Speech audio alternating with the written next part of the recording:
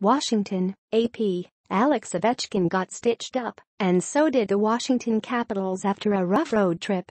Ovechkin returned after taking a puck to the face and TJ Oshie had a goal and an assist as the Capitals snapped out of a recent funk and ended the Minnesota Wild's winning streak at 4 with a 3-1 victory Saturday night.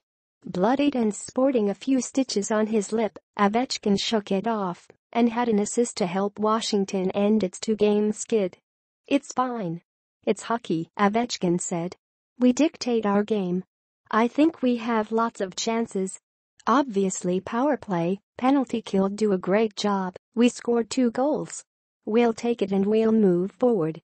Oshie, who said the Capitals' character was a little bit of a question after losses at Nashville and Colorado, was motivated to come out with a strong performance.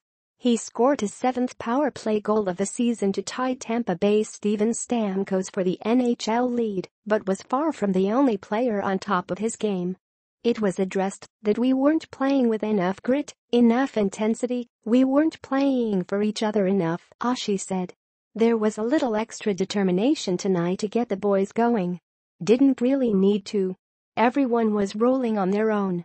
Washington rolled thanks to an even-strength goal in the first by Dmitry Orlov and then a power play goal in the third by Evgeny Kuznetsov. With goaltender Braden Holtby sharp as usual, the Capitals allowed just 1 power play goal to Nino Niederreiter in the first and were perfect on their final 3 penalty kills. Making his first career start against the Capitals, Wild backup Alex Stalock stopped 40 of 43 shots. Oshie's goal ended the Wild streak of 17 consecutive penalty kills dating to November 4. "Their power play was better than our power play," Minnesota coach Bruce Boudreau said. "That's pretty well the difference, I think. They scored 2.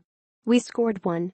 Holtby made 30 saves, including one with the edge of his glove, while pinned against the cage. Washington outshot Minnesota 43-31, so Holtby didn't have to be the hero he was in several recent victories. He and his teammates were all better than they were against the Predators and Avalanche. We knew we needed to be better," Holtby said. "We knew that's not near good enough. That's on everyone in here." Ovechkin kept going Saturday night after an errant pass from Chris Stewart ramped up off the Russian superstar's stick and into his face 9 minutes into the second period.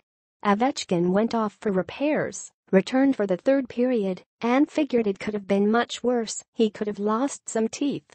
With Ovechkin's teeth still in place, Nicklas Backstrom joked about the captain with the gap-toothed smile.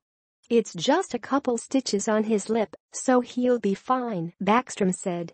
"Does he have any more teeth?"